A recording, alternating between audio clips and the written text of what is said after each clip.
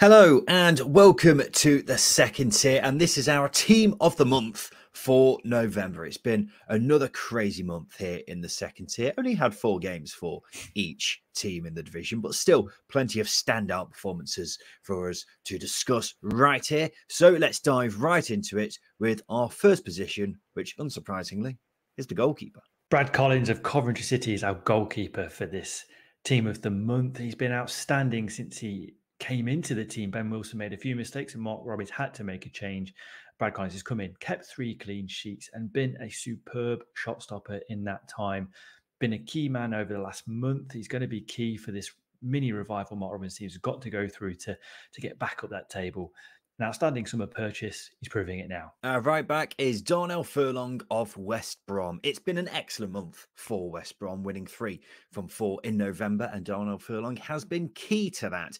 They've only conceded 3 goals this month and has been brilliant at the back. Furlong's also chipped in with a hugely important goal from their win against Ipswich, deft header from a corner, and he's been someone who's really stood out during the Albion's impressive rise up the table. It's another baggy at centre-half, Kyle Bartley, who's been outstanding for West Brom over last month. Similar to Darnell Furlong, really. He's been a key man under Carlos Corberán in keeping that defence tight.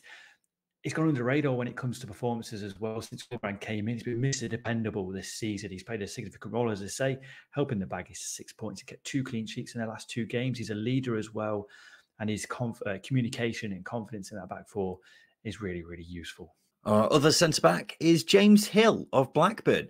James Hill only came into the Blackburn team at the beginning of October and mainly played as a right-back, but this month he shifted centre-half and has just been a revelation. He produced 2 sensational performances during the wins against Norwich and Stoke, and he even chipped in with a goal in the victory over Birmingham. Only 21. If this is a sign of things to come, then it's been a very promising start to James Hill's Rovers career at centre-half. The left back in this team is Jamilo Collins at Cardiff City. He's been fantastic for Errol Bullock this season. Cruelly robbed last season, of course, with that knee injury, but he's making up for lost time this season. He has been superb.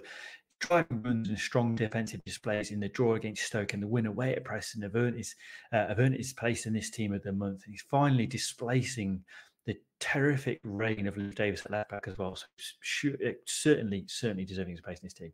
Our first midfielder in centre mid is Alex Mowatt of West Brom. Ladies and gentlemen, we are witnessing the redemption arc of Alex Mowatt. Last season, he was sent out on loan unwanted by West Brom. He went to Middlesbrough and barely played there. This season, Carlos Corberán has turned him back into the Alex Mowatt who was tearing it up at Barnsley. He started in all 3 of West Brom's wins in November and is turning into a key man for the Albion. The next midfielder in this list is Adam Wharton, 19-year-old Adam Wharton, just 19 years old, just a teenager. So bear that in mind. Dominating midfield at just 19 years old. He's been a key player for Jon Dahl Tomasson this season, and he's only getting better. He's put in a series of strong performances throughout November and obviously helped himself to an assist against Birmingham City as well. But his composure on the ball against teenagers is incredible. He's got a big future ahead of him, and he's fully deserving his place in this team of the month. On the right wing is Adam Armstrong of Southampton. Adam Armstrong hasn't particularly been grabbing the headlines this season, but has still been scoring goals for fun. He's on 10 for the season now, grabbing another 2 in November and providing 2 assists as well. Southampton enjoyed a near perfect month, getting 3 wins and a draw, and a huge part of that is down to Adam Armstrong returning to the brilliant form he showed the last time he was in the Championship. The next player in our team of the month is Serencio Somerville. Of course, we are shoehorning him in as a new number 10. So if you've got any complaints, send him into second tier, we don't care @gmail.com. We've got to shoehorn him in because he's been absolutely fantastic throughout November, coming into the back of the month after absolutely terrorising Huddersfield at the end of October. And he's been doing the same again. Assists against Plymouth and Swansea and a well-taken goal against Rotherham. Certainly his place in this team of the month. He's an outstanding player to watch. He's exciting and he drives leads forward.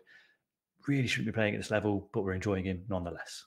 On the left wing is Jayden Philogene of Hull City. What a season this lad is having. He's actually having more and more of a claim of being player of the season the way things are going. He's only had one game in his last 10 where he's not managed a goal or an assist. In November alone, he got 3 goals and an assist, including a goal of the season contender against Rotherham, where he scored a delicious back heel. His performances have been absolutely scintillating, and he seems to be somehow getting even better, and that is extremely promising for Hull, extremely scary for the rest of the Championship. Sort of wild guess as to who we've got up front in our team of the month. It's Sammy Schmodix of Blackburn Rovers.